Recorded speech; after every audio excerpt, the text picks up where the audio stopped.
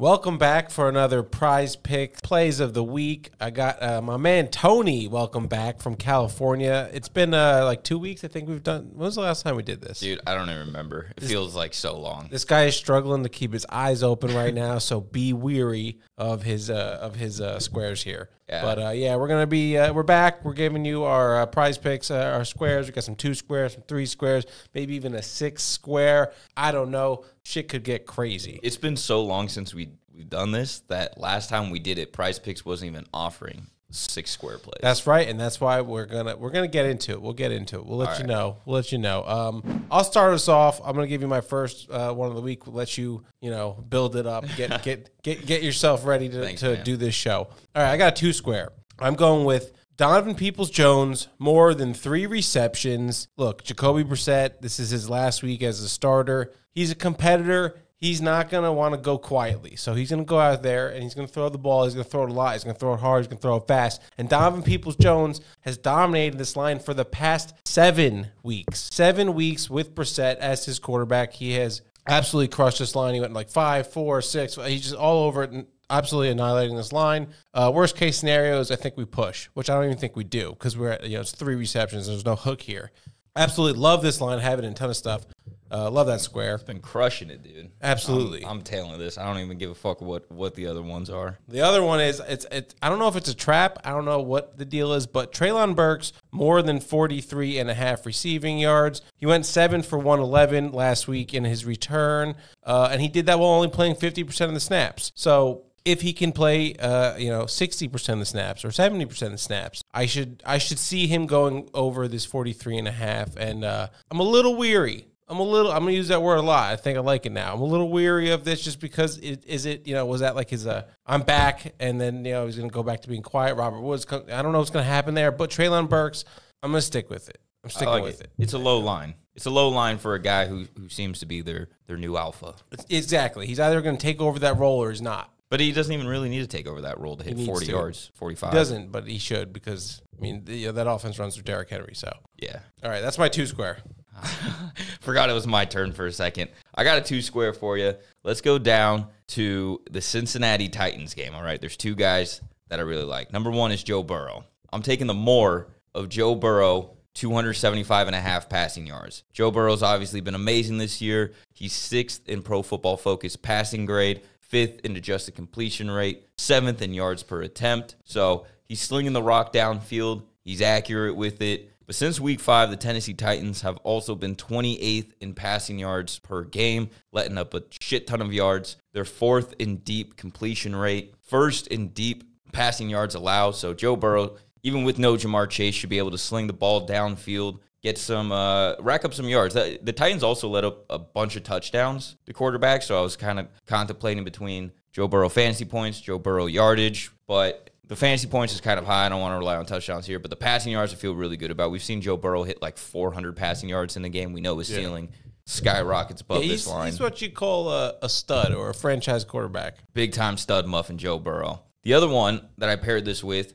is Treylon Burks. Didn't take his yardage, took his fantasy points, more than 8.5 fantasy points. You touched on a lot of it. He should be the new alpha there. He just coming off his breakout game. Burks has 3 red zone targets in his last 4 games. Seems like he could be used around in that area more. And that's kind of why I decided to go with the fantasy points over the yardage, because this total is not counting the fact that he's going to score a touchdown.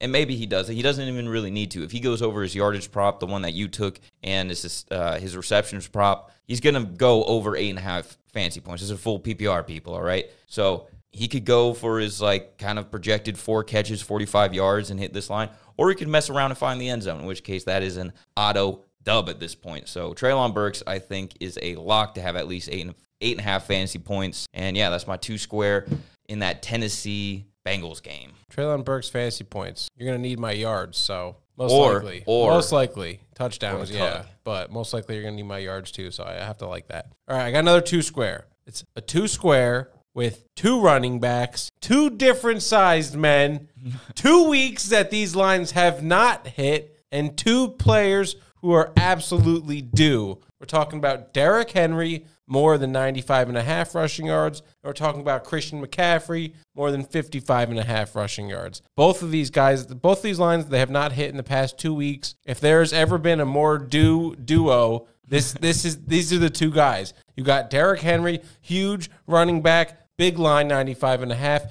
Christian McCaffrey, smaller running back, smaller line, 55.5. Both duo.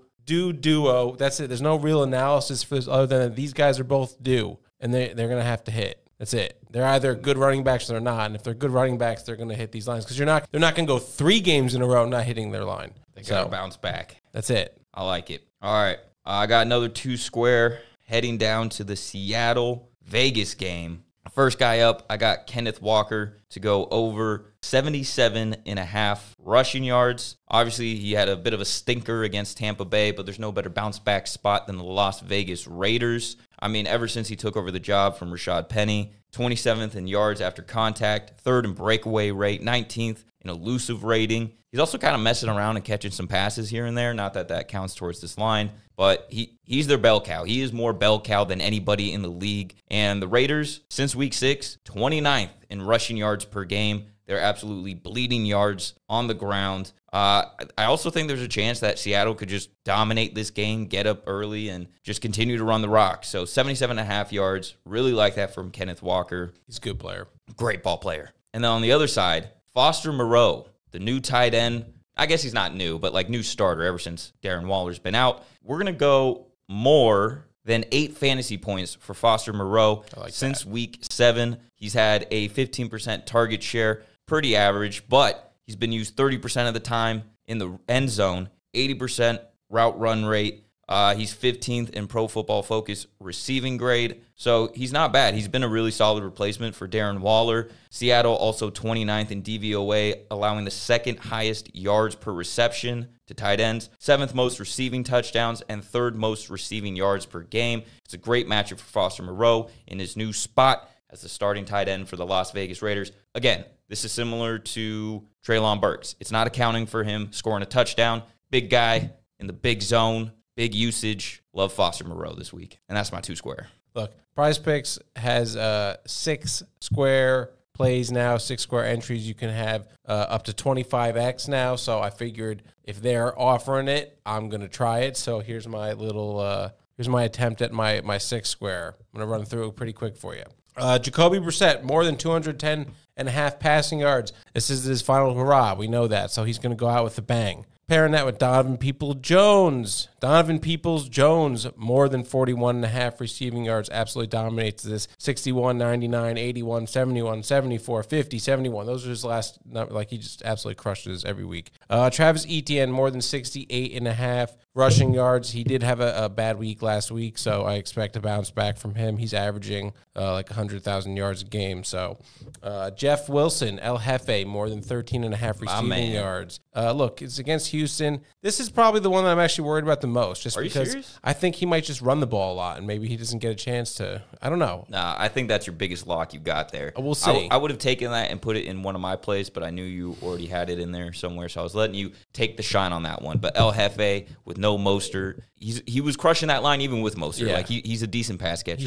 He should crush that. All right, and then the last 2, we got touchdowns. Nick Chubb and James Conner to score a touchdown. Interesting fact about Nick Chubb here for this season. He didn't score a touchdown last week. He has not gone 2 games without a touchdown this season. So unless Nick Chubb wants to make history in the wrong direction, the wrong way, he's going to score a touchdown. And James Conner, he scores a lot of touchdowns, and the Chargers give up a decent amount of rushing touchdowns to running backs, although they don't give a lot of fantasy points to running backs, which is interesting. So I could see maybe a D-hop, falling down at the 1-yard line, James Conner, boop, boop, boop, Yeah, this screams James Conner 3 touchdowns for 10 yards. Yeah, Cordy P had 2 touchdowns against them, and who else? I'm not going to remember off the top of my head. There was another player, though, that had 2 touchdowns against them this year. Oh, well. It's gone. It's lost in the abyss. It's gone. Yeah, I saw it. Photographic memory is failing me right now. Damn. Never happens like that. I know.